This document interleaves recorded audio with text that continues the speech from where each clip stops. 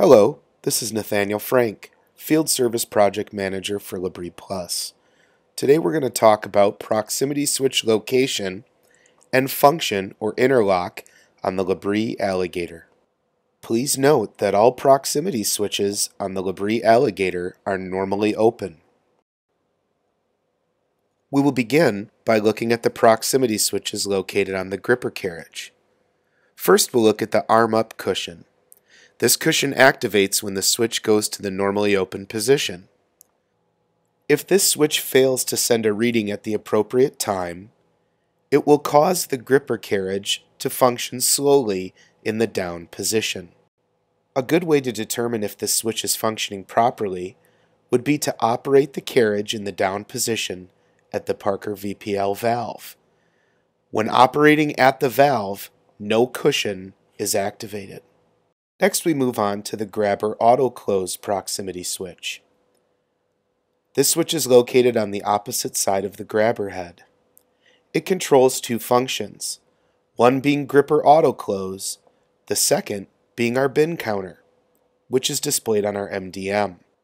Failure of this switch to function properly would cause the grabber fingers to come into contact with the hopper.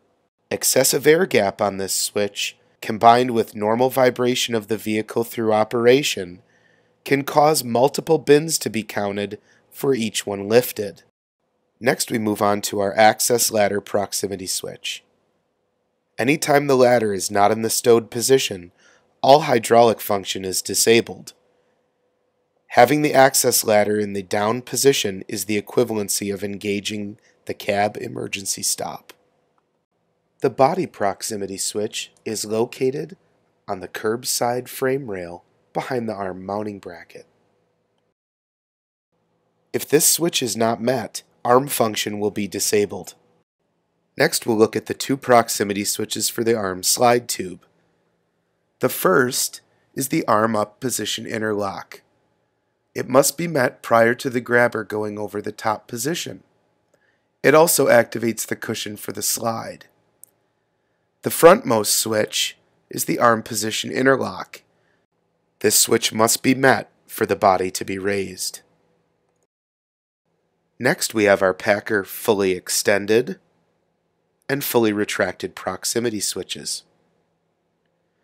These switches trigger off two tabs which are welded to the pendulum Packer assembly.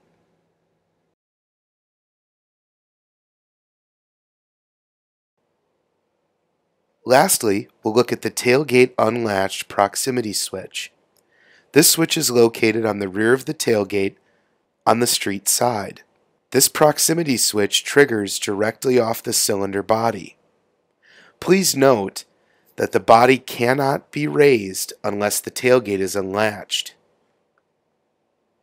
This switch configuration is used on all Labrie Alley Gators utilizing the Labrie tailgate latching system. Thank you for watching this Labrie how-to video.